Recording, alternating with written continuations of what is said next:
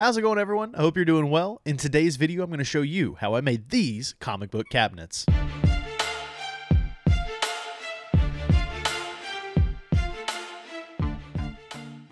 Alright, so you're going to need yourself a couple of things. You're going to need a short box. You're also going to need something to write with and something to cut with. Scissors, a box cutter, X-Acto knife.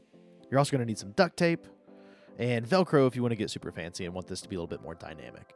You're also going to need a legal-sized filing cabinet, and I gotta say, you can find these pretty cheap on Facebook. I think the ones that you see in today's video, I bought each of those for like 30 bucks. So if you need something like this, go check Facebook or Craigslist, whatever you feel more comfortable with.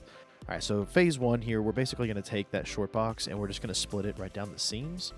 Now that you've got that split, you're going to want to cut off these bottom halves here. So the bottom halves are kind of the pieces that you would typically like tuck in to actually form the box.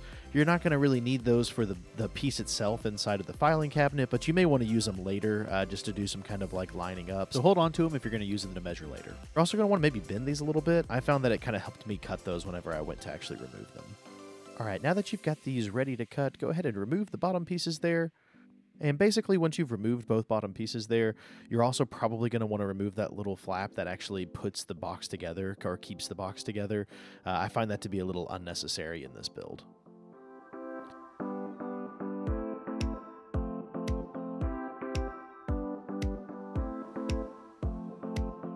Once you've removed that, you're going to want to take the leftover piece and fold it right where I've kind of showed you here.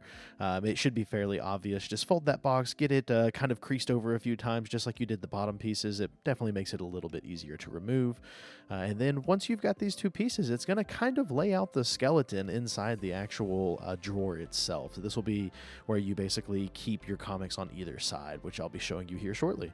So take your knife and just cut right down that little edge that you've been creasing. And then basically from here, I kind of like to line these up and just sort of even them out.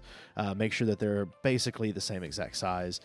I just quickly use the little hand holes there in order to kind of size them up. If you've got one of the back pieces in your drawer, it's actually going to make it really easy to move these two pieces back and forth and actually create kind of a dynamic drawer in case you need something closer to a small box or something closer to a long box once you get more comics. But basically for now, what we've got to do is kind of shear down this cardboard box to get it to fit inside the drawer and allow you to close it.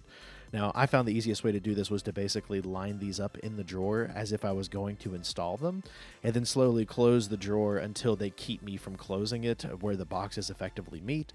Then you're going to want to take like a pen or a pencil and mark where this meets the drawer. And you're going to effectively cut the entire board right kind of where you've got that are right below it. And you're going to want to flip these around and just measure on both sides.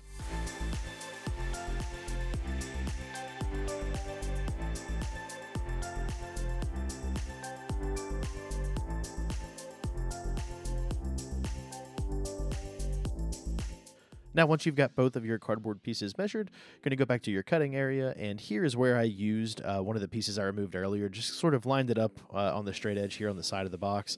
That way I could basically just get a straight line across. Nothing too fancy here. I know there's plenty of ways to do this a little bit better, but just in a pinch, you've got everything you really needed. From here, you're basically just going to mark where you need to cut, and then you'll take your scissors or your box cutter and just cut right down that line. And then I just take them and kind of loosely fit them back into the drawer to make sure that I can close the drawer with no problems. And if they close with no issues, you should be good to go to the next step. Now, from here, you've kind of got two options. If you want to go a very static route and keep this to basically be one piece that you can't move back and forth, basically what you're going to want to do is take some sort of duct tape or some kind of a thicker tape, and you're going to want to line this up so that way you see exactly where they basically meet at the end there. Mark that, and then you're going to want to tape over those edges around the box, and then I would also recommend maybe taping across the top all the way so it's kind of just one complete structure. Definitely helps keep all of that in there. Now, if you want to make this just a little bit more dynamic, like I mentioned earlier, and have the ability to move that back piece forward to kind of make a smaller space, you can take some Velcro. It's going to be your best friend here. Basically just line up two strips on one side of the box, pull the tape off of both ends, slam them together, and now you've got a nice little structure that you can use to basically line your comics on either side.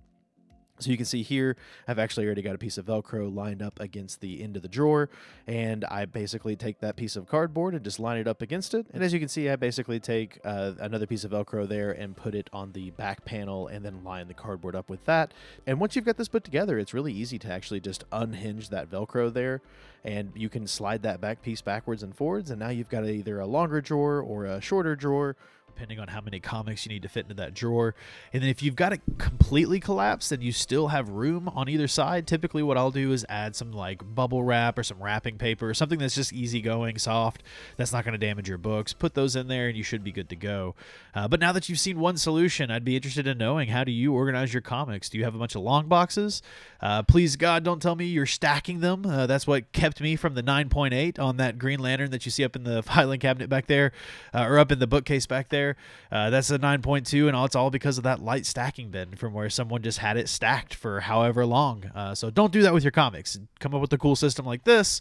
Use long boxes or short boxes. If you can, definitely just try to stay away from stacking your comics. But if you found this video useful, please leave me a like or a subscribe. Comment, let me know, hey, I actually built this out and it works great. Or let me know if you ran into any issues. I'd be interested in knowing if you've done something like this before and implemented it with a different system. You know, is there something I can improve in my own organization? I'd love to hear from you. So like I said, give me a like, subscribe, comment. I've got some more videos coming down the line. I'm working on an Escape from Wyoming review #1 for the first issue, since I did issue 2 recently for the Bad Idea Challenge.